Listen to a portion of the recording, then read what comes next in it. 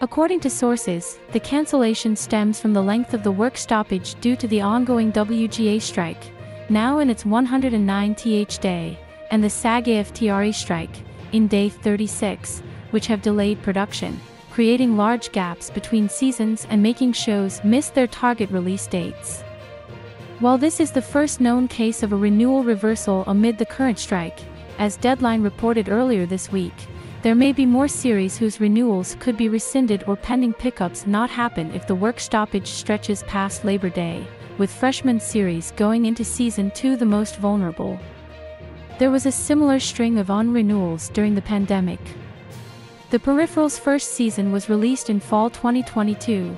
The sci-fi drama loosely based on the book of that name was renewed for Season 2 in February. I hear the series was supposed to go into production this year for a 2024 release, and it was in early pre-production when the WGA strike started May 2nd.